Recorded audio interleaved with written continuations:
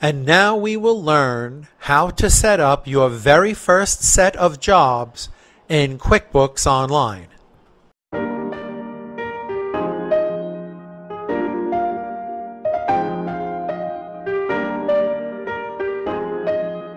If you have any questions about this topic, you can leave them in the comments section below and I'll do my best to help you.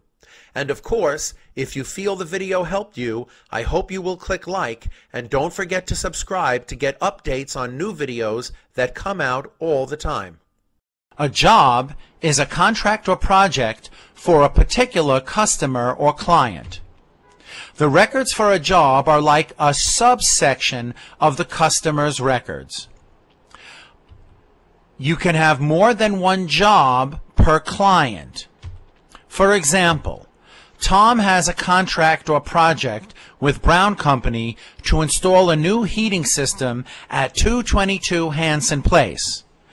But Tom also has a contract with Brown Company going on at the same time to replace all the pipes at 6161 Mockingbird Lane. And his third job will be for the other customer, Kirschbaum, to renovate the heating and plumbing system at the Southwoods Road building that Kirschbaum owns. So let us set up the jobs under each customer's or client's records. To add a new customer in QuickBooks Online, go to the left panel, hit Sales, and then go down to Customers.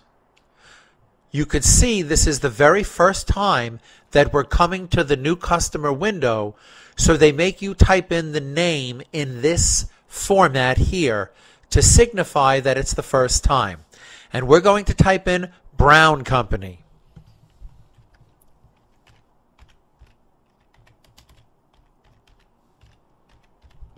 Now, we can skip phone number and email and click Add Customer. And this is the way that it will look from this moment forward. From this moment forward, the Customer tab in the Sales area will look like this. And now we only have one. Now, this is the way it would normally look. If we click Customer and then we come up and we click New Customer, this is the way, I'm going to click Don't Allow. This is the way it would look. And of course, you would put all the relevant information about the customer like you would if it were a customer in any type of company in any situation. So we already have Brown Company on the list. Now, when we add the two jobs for Brown Company, we'll add them the way we would normally add a customer, but we would choose sub-customer of Brown Company. So let's add 222 Hanson Place as a job.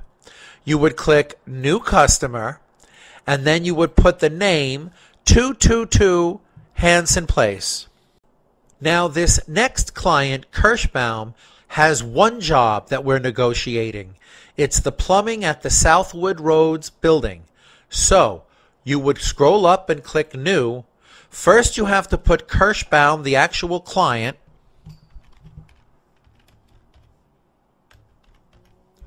and of course you'd put whatever else you would put, and then you would normally put their billing address and any other information you would need and click Save.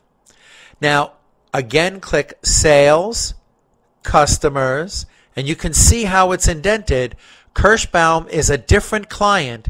Kirschbaum is not a sub-job under Brown Company. Now we'll click New Customer and put Southwoods Road building.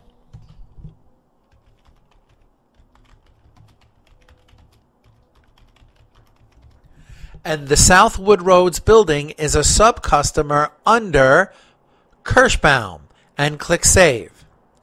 Here you have a little summary, and now when we click Sales, Customers, you can see that Southwood Roads, or at least the building in Southwoods Road, is under the Kirschbaum job, and these two are under the Brown Company job.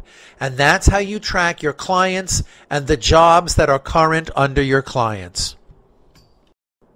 Now you should be aware that in addition to the name, address, email, and all the other normal data that you would keep for jobs and clients, You could also use the Notes feature in the very same area. And the Notes feature helps you remember important things about a client or a job. For example, let's put these reminders as notes so we can take a look at them as we do the job. Let's imagine Kirschbaum is allergic to peanuts, and you have to be careful when you're around him because he's paying you a lot of money. So let's do this. Let's click Sales, go to Customers. Now go down to Kirschbaum, not the job on Southwood Road, Kirschbaum himself. And if you click, you get the information just about Kirschbaum that you put, and you can click Add Notes. Now, whatever you put here,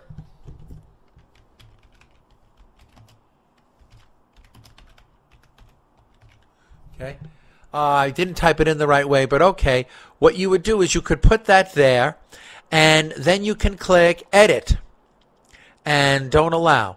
Now, notice there are notes here that you can see right from the customer information window. So just like you would put their name and address and website and email and cell phone and so on, you would also put notes and anything else that would be associated with that particular customer that you could reopen this window and remind yourself of. So let's click Save. What's the other one? Well, the Southwood Road job must have enough money for the tolls for the workers to come and do it.